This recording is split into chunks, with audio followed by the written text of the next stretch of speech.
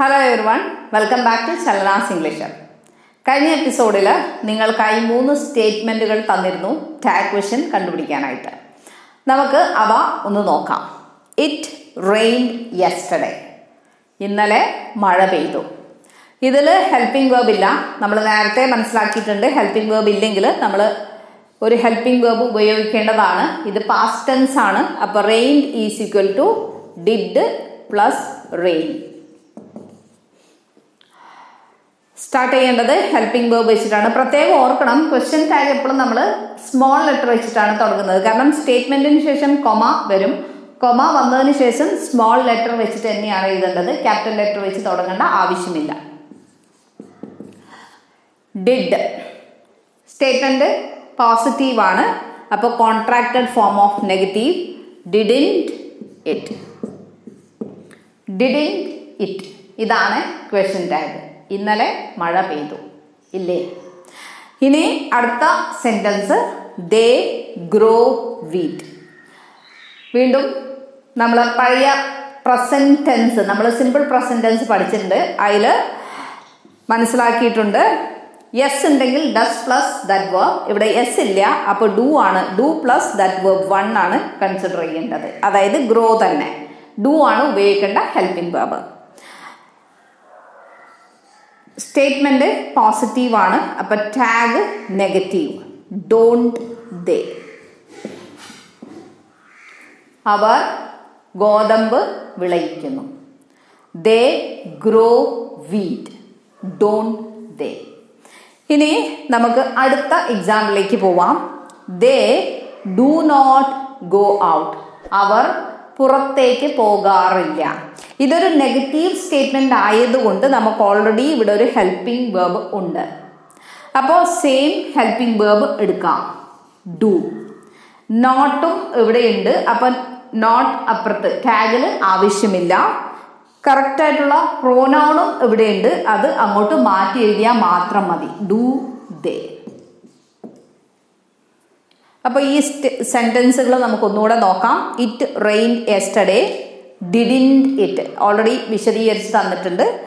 രണ്ടാമത്തത് they grow wheat don't ദേ. മൂന്നാമത്തത് they do not go out do they. ഇനി നമുക്ക് മറ്റ് ചില രീതികളിലുള്ള സ്റ്റേറ്റ്മെന്റുകൾ എടുത്ത് നോക്കാം. അവ എങ്ങനെയാണ് ക്വസ്റ്റ്യൻ ടാഗിലേക്ക് മാറ്റുക എന്ന്. അപ്പോൾ ഇനി നമുക്ക് ഒരു 2 എക്സാമ്പിൾ കൂടി നോക്കാം. അതെങ്ങനെയാണ് സോൾവ് ചെയ്യേണ്ടത്. I should see a doctor. ആദ്യം ഇത് നമുക്ക് നോക്കാം. I should see a doctor. ഞാൻ നേരത്തെ പറഞ്ഞു സ്റ്റേറ്റ്മെന്റിൽ ഹെൽപ്പിംഗ് വെർബ് ഉണ്ടെങ്കിൽ സെയിം ഹെൽപ്പിംഗ് വെർബ് തന്നെയാണ് ഉപയോഗിക്കേണ്ടത്. അപ്പോൾ ഇവിടെ നമുക്ക് should എന്ന് പറയുന്ന ഹെൽപ്പിംഗ് വെർബ് ഉണ്ട്. So we start with should and the statement is positive. Statement positive ആയതുകൊണ്ട് നമുക്ക് കോൺട്രാക്റ്റഡ് ഫോം ഓഫ് നെഗറ്റീവ് ഉപയോഗിക്കണം. That is shouldn't. ഐ എന്ന് പറയുന്ന പ്രോനൗൺ ആണ് ഇവിടെ ഉള്ളത്. അപ്പോൾ same pronoun shouldn't I.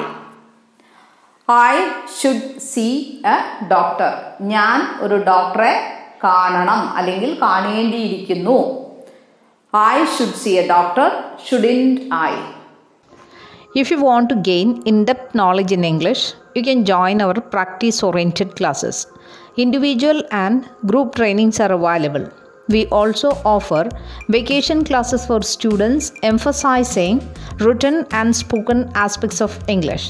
There are one-to-one and group coaching for teachers and other professionals catering their needs at your convenient timing.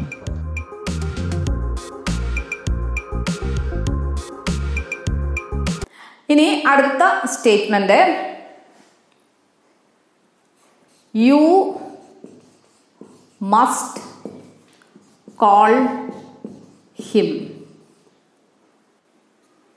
You must call him. ഇതെല്ലാം helping verb, secondary helping വെർബിൽ പെടുന്ന കാര്യങ്ങളാണ്. Must, should ഇവയെക്കുറിച്ച് പിന്നീട് ഒരു video ചെയ്യുന്നതായിരിക്കും. You must call him. ഇവിടെ must എന്ന് പറയുന്ന ഹെൽപ്പിംഗ് വെർബ് ഉണ്ട്.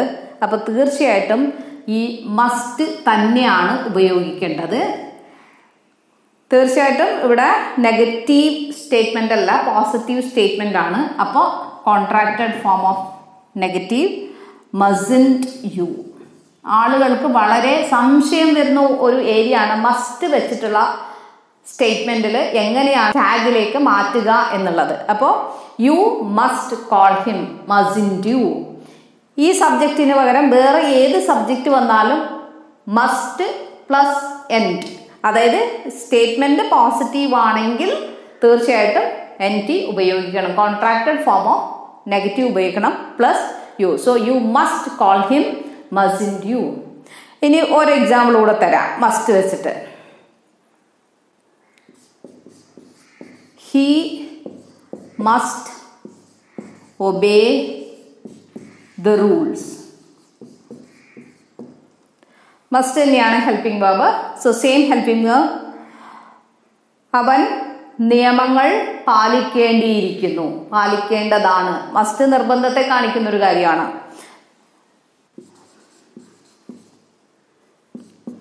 mustn't he. mustn't എന്ന് എഴുതുമെങ്കിലും വായിക്കുമ്പോൾ mustn't എന്നാണ് വായിക്കുന്നത്, mustn't he. അപ്പോൾ ക്വസ്റ്റ്യൻ ടാഗുകളെ കുറിച്ചുള്ള ഒരു ഐഡിയ കിട്ടിയെന്ന് വിചാരിക്കുന്നു. വീഡിയോ ഇഷ്ടമായാൽ ലൈക്ക് ചെയ്യുക, ഷെയർ ചെയ്യുക, സബ്സ്ക്രൈബ് ചെയ്യുക. Thank you. If you want to gain in-depth knowledge in English, you can join our practice-oriented classes. Individual sessions-ഉം group ട്രെയിനിങ്ങുകളും ലഭ്യമാണ്. ഗ്രാമറിനും കമ്മ്യൂണിക്കേറ്റീവ് ഇംഗ്ലീഷിനും പ്രാധാന്യം നൽകിക്കൊണ്ട് വെക്കേഷൻ ക്ലാസുകൾ സ്റ്റുഡൻസിന് ലഭ്യമാക്കിയിട്ടുണ്ട്. ടീച്ചേഴ്സിനും മറ്റ് പ്രൊഫഷണലുകൾക്കും 1-to-1 കോച്ചിങ്ങും ഗ്രൂപ്പ് കോച്ചിങ്ങും അവൈലബിൾ ആണ്. അതും നിങ്ങളുടെ കൺവീനിയൻ്റ് ആയിട്ടുള്ള ടൈമിങ്ങിൽ.